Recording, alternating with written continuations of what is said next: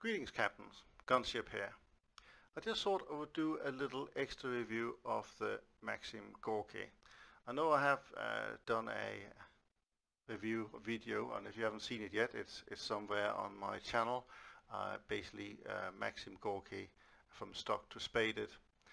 I've actually taken to this ship and I have used it a lot. In fact, I have researched the entire Russian cruiser lineup without using any of the cruisers apart from this particular ships.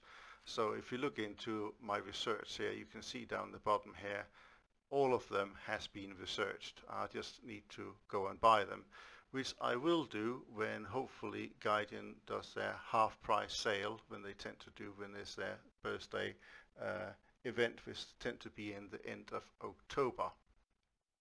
I have used backups, but in generally many battles I've been able to just use the Maxim Gorky, or maybe I got so far in the battle that it was not worth actually, burning a backup in order to achieve that.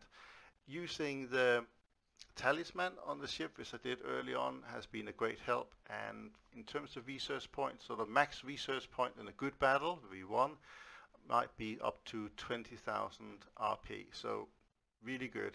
Of course, if you have a loss, it could be a couple of thousand or whatever. But it has been a super ship to use. I really like it.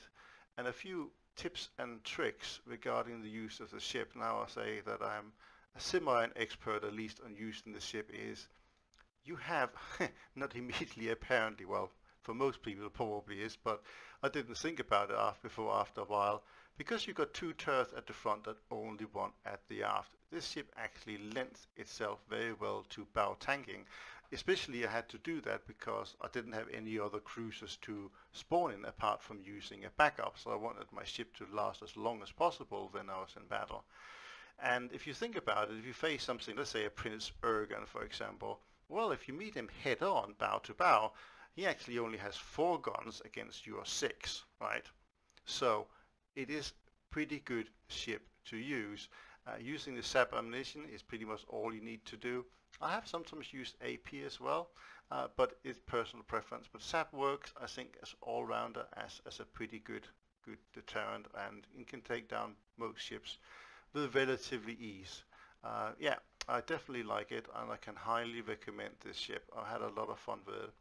And actually, why don't we just go and have a quick look at my service record on it, and if we just take everything away so we can just look at the Russians, you can see I've done spot on 100 battles, and I have win percentage, well, 71 wins, 71% of battles won, and I have sunk about 250 ships. So yeah, brilliant ship. If you want to research the entire Russian fleet with it, this is a good ship to get. On the Guardian marketplace, I did check just before I made this video here, 19 Guardian coins, if you don't already have the ship, is the price of it. For a light cruiser, it says light cruiser, and all Russian only have light cruisers, but it has 180mm gun, so it's almost a heavy cruiser. In fact, in some books it probably is listed more as a heavy cruiser than anything else. It's a good ship, and it does the trick.